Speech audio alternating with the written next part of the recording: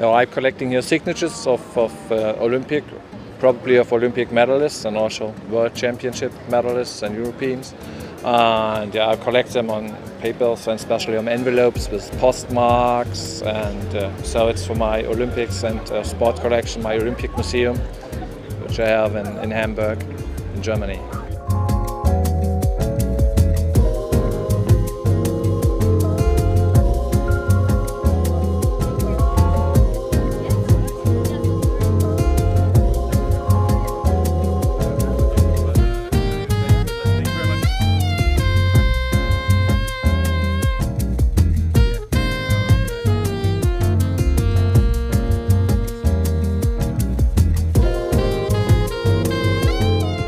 I saw from Guatemala, the shooting gold medalist, so I saw it yesterday and today I saw her, and yeah, but it's not, it's what I say, it's not the biggest stars I'm looking for. I'm looking for the smaller ones, and not so popular.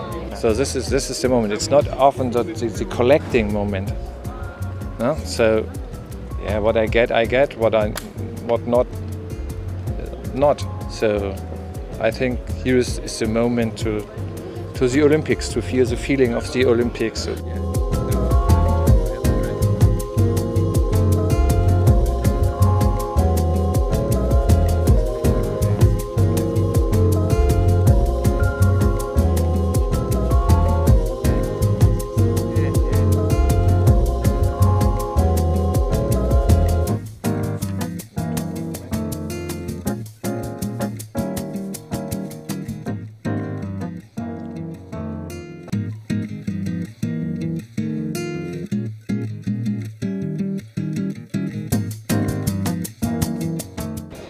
Ja, ich weiß nicht, ich denke natürlich, dass ich das noch, oder ich hoffe, dass ich das noch sehr, sehr lange machen kann.